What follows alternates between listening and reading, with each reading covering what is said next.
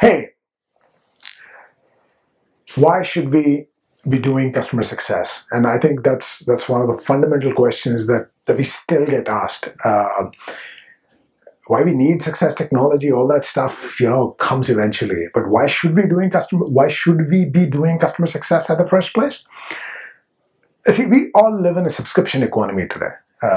We are no more in the ownership economy. That basically means that you don't have customers who are purchasing your stuff, but you rather have subscribers who are renting or subscribing your product or service, which by the nature becomes service even if it's a product, the way we are giving it away.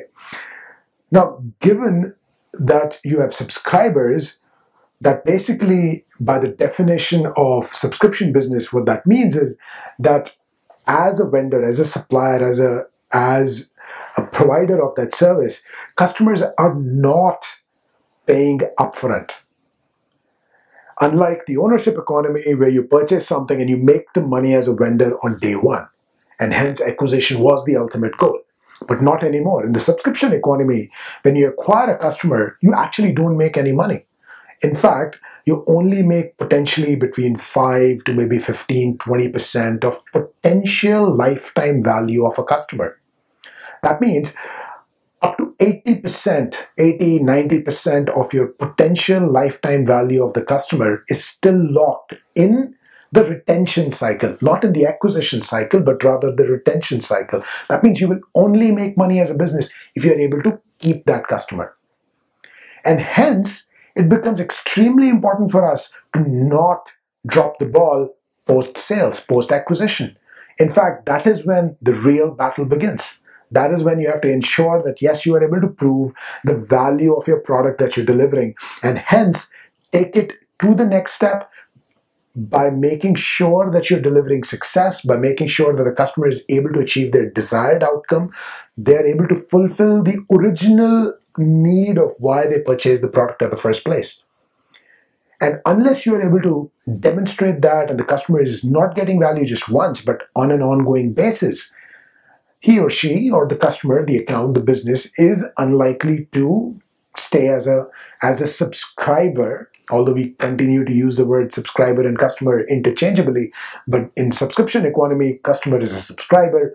And if a subscriber decides to not use your service anymore, obviously the customer is going to churn out. You're not going to get your subscription fee on an ongoing basis, and hence may or may not be a profitable business for you. Usually it takes a few years, a year or more even, to even get from a customer acquisition, even recover your customer acquisition cost.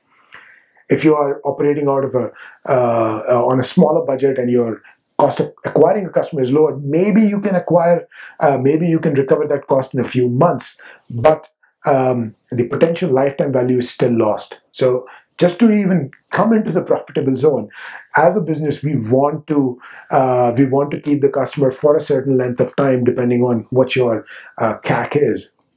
Now, having said that, while we speak so much about CAC in the entire SaaS industry, but nobody talks about CRC. While CAC talks about cost of acquiring a customer, CRC is cost of retaining a customer.